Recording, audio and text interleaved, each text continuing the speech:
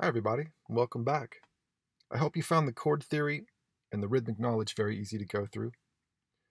Today we're talking about Logic's Arpeggiator. It's a MIDI plugin that generates arpeggios based on incoming MIDI notes. So an arpeggio is a succession of notes in a chord played one after the other in a pattern.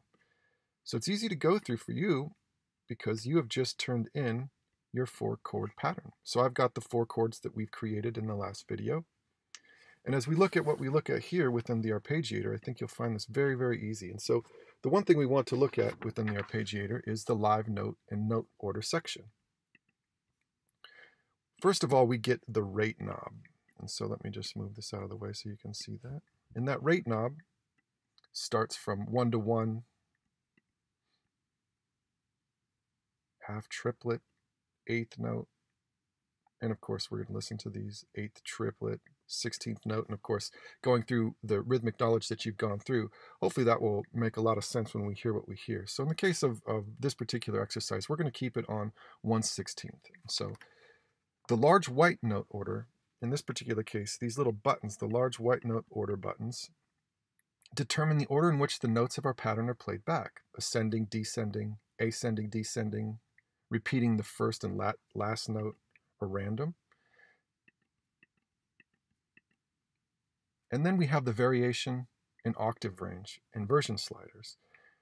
The variation slider, this here, is where the note order option having 4 variation increases the possibility exponentially. So we've got all of these different options, of course, and I've got the 4 variations of those options. And we also have the octave range slider, which increases the range of the arpeggio up to an octave, up to 4 octaves in this case, right? The grid mode is where I really have a lot of fun with this, and so I think you'll find that you'll also enjoy it a lot too. So in the case of the grid mode, you can customize each individual step in an arpeggio pattern using the arpeggio grid mode here. So if I click on the grid mode, you can see I've got kind of a little grid that's been written in, and of course, if I wanted to, I could change that in anything that I want. So let's just say that in this case I don't want any of these on. I could just shut them off or turn them back on. There we go. The grid consists of 128 steps, and so to create different grooves, you can change the length of each step and tie together multiple steps. You can also control other parameters like changing each step velocity or cycle length of the pattern in grid mode. So in this case, the grid consists of 16 steps, as you can see here. If a step is turned on, like in this case, an arpeggiator note is played at the respected grid position. So let's just turn on some of these. Now I've just got this going on every other one, right?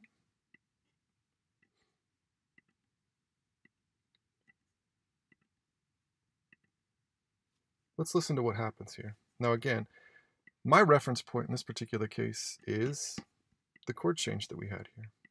Let's listen to what happens as I'm in grid mode and I just alternate every other note. Let's listen to what it does here.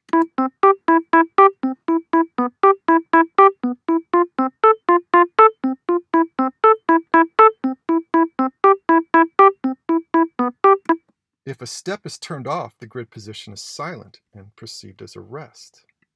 So I'll just shut some of these off and let's just hear what happens.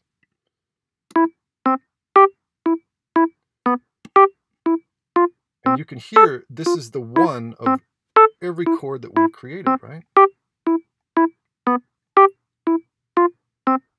Now, velocity length bars.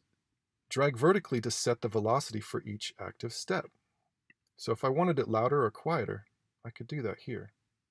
So let's just say we wanted to create a nice little movement or a ramp up maybe. And let's use a couple more steps here. You can do a lot of fun stuff with this, as you can see. Really easy. Nice little volume ramp.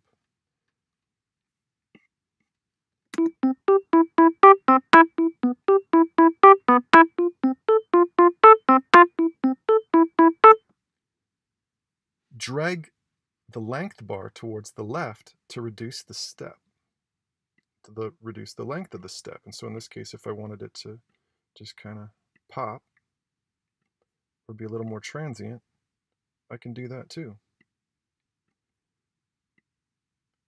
And then maybe if I wanted it to be a longer at the end, just for, you know, a little more dynamics, I could do that. Let's listen to what happens.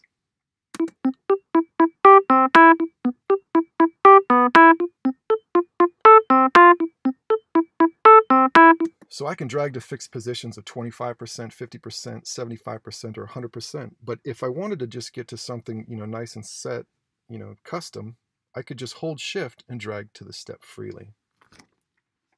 Like this. Now that gets us where I'm over the phrase, as you can see here, right? Now that's going to take the place of those steps, and as you'll hear,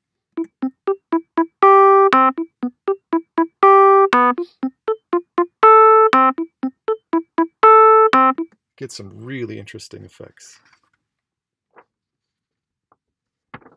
So that overlap, I think, is something really fun. Now, my favorite part about this is, let me just go back to what we had before here. I'll drag this back so we can just get to one step.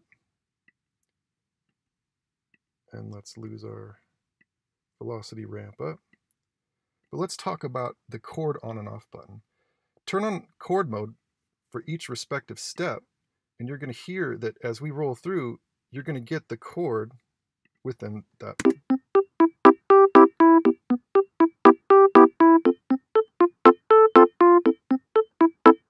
Isn't that neat? So when it encounters a chord step, it plays all notes currently in, latched or held, in the memory of that step.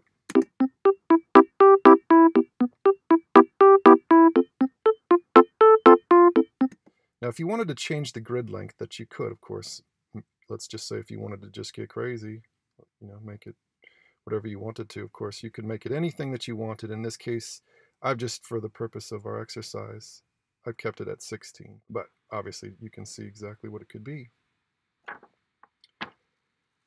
The pattern pop-up menu in this case now, if we wanted to, I could customize this, or we could have certain presets, and I think many of you will find some of these presets are truly awesome.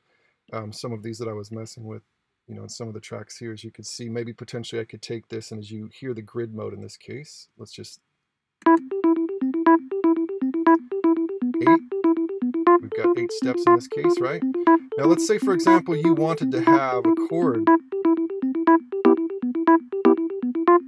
and we could just start messing around and get some really...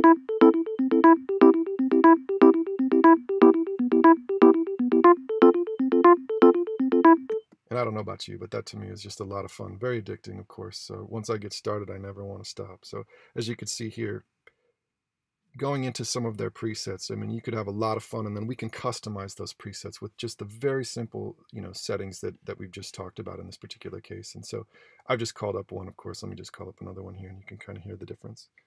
Same idea. You see how the velocity creates a very aggressive hit to your software instrument. So maybe we could change that velocity pattern and move that back just a little bit so it doesn't hit so hard. On top of that, what could we do? Well, we could tighten up every hit, maybe potentially drag over another hit as that chord will play through the next hit.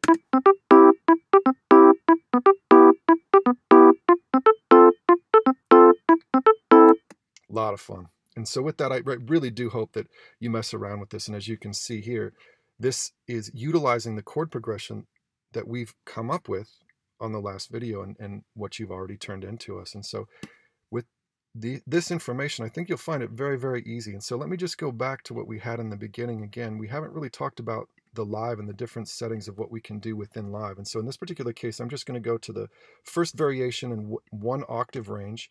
And we're just going to go to the up position. And I think that you'll find that this is, you know, really, really easy. Let me just play this through for you. So once again, this is just in the up position.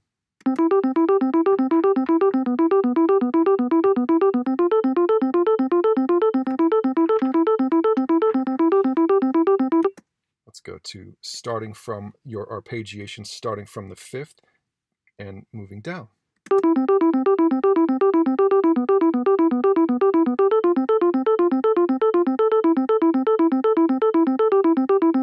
So now our ascending, descending, or going up on our arpeggio and then going down on our arpeggio.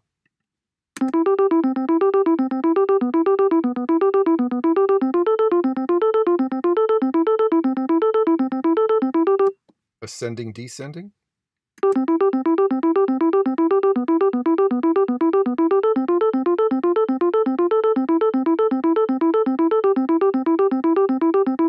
And then we're looking at our randomizer.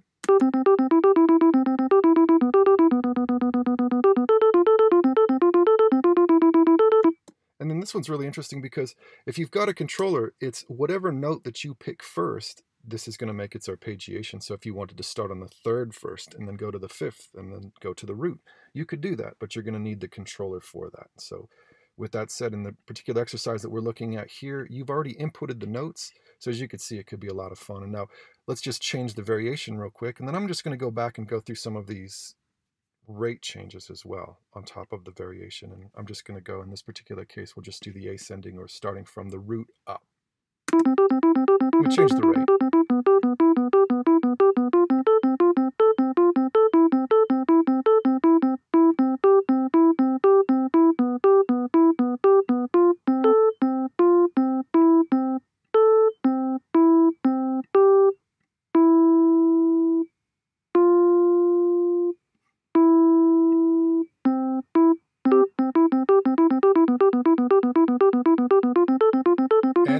If we change the octave range, I'll just go up here just a couple octaves. Let's just go up 3 octaves in this case.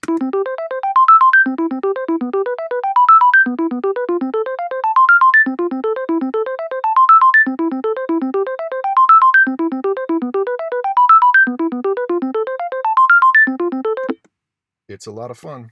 And very quickly before we end here, I just want to show that we do have some presets up here on the top. And this is all within your user default. And within this menu up on the top, it's the same idea. We'll click in and we get to our grid mode. Maybe potentially if we wanted to customize this a little bit more, we could. But I think you'll find that if I was to call this up, and right now I'm using this as your chord, right? And this chord, I'm using this as a Rhodes.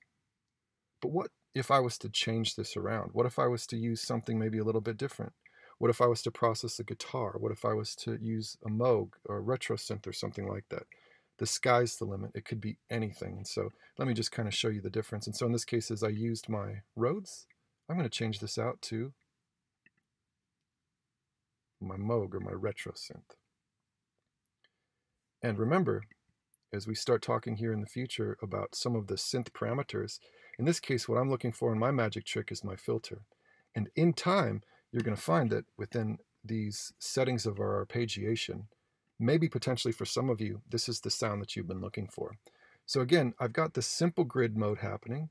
I've just got, the arpeggiation rolling in this case. It's a pattern that I had just picked from up here on the top, Groovy Cycle 5. I'm using the retro synth, nothing to it. And then the only parameter I'm worried about in this case is my filter. So let's listen here.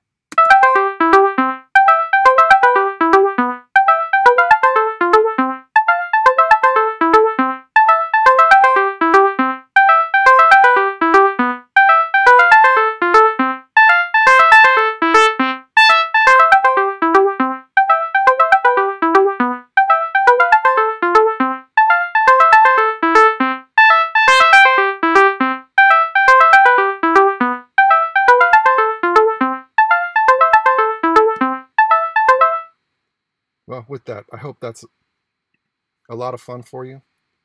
I hope it helps many of you bring your chord changes to the next level. Of course, you may not necessarily want this for every aspect of your song, but this could be wonderful for a drop. It could be wonderful for a breakdown.